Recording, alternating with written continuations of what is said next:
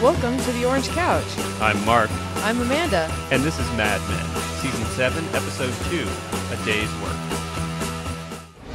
How are you, Don? Great. Jim Hobart, Dave Worcester. Jim Hobart is a total blast from the past. He's the guy who tried to steal Don by giving Betty the Coca-Cola modeling gig way back in Season 1. The past can't be forgotten in this episode. If life is a funeral, the past is the yellow-faced dead body in the middle of the room. At his lunch, Don tries to play it cool, but he has the Hershey's debacle thrown in his face. Pete's Chevy dealership signings are ruined when the other partners decide Bob Benson should get involved. Peggy sees Ted in every rose, and Sally can't forget what she saw Daddy doing to the neighbor. As usual on this show, people tend to think they can make the past go away by pretending it's not there. Keep pretending. That's your job. But all throughout this episode, when people tried to pretend something wasn't so, it inevitably came back to bite them in the ass. Sometimes it's something innocent, such as Pete trying to pretend he's not having sex in Ted's office. Or, understandable at least, with Peggy trying to pretend her messages to Ted are work-related. But, in both cases, as well-intended as they may be, they get caught out. Sally's school chums hatch the perfect scheme to sneak away for a shoe expedition. But Sally's lost purse forces her to stumble through Manhattan until she winds up in a car with her dreaded dad poking holes in her very flimsy story. The big reveal, of course, is Sally finding out Don's dark secret about how he's not actually working in his office anymore. You know, since it seems to be Sally's unintended mission in life to find out all of Don's dark, ugly secrets. At first, Sally tries to play along with Don's bullshit rather than calling him out. Why would you just let me lie to you like that? Because it's more embarrassing for me to catch you in a lie than it is for you to be lying.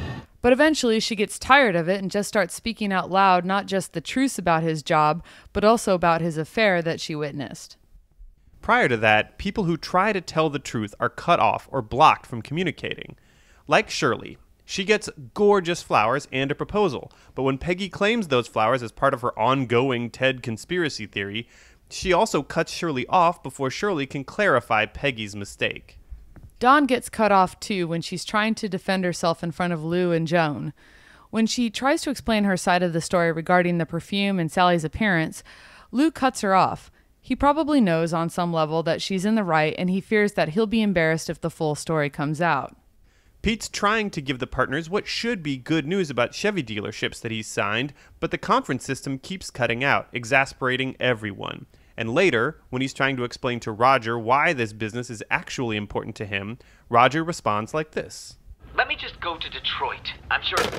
When you try to talk and no one is hearing you, is it any wonder that you start to sour on the idea that talking has any value in the first place?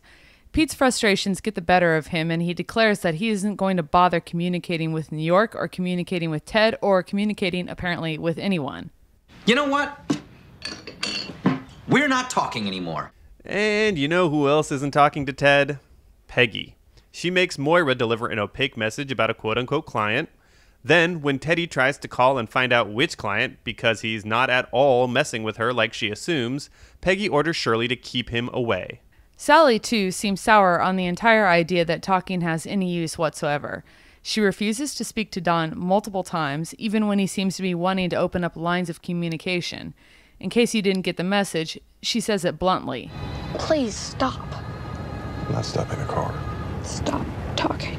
And hey, Don himself tells her that the reason he lost his job is because he opened his big fat mouth and told the truth. So there's plenty of reason throughout this episode to believe that talking is a bad idea and that the non-talkers may have a point. And yet, when Don and Sally start to talk openly, things begin to look up a little. Part of the reason the past keeps coming back up is because a lot of people aren't truly dealing with it.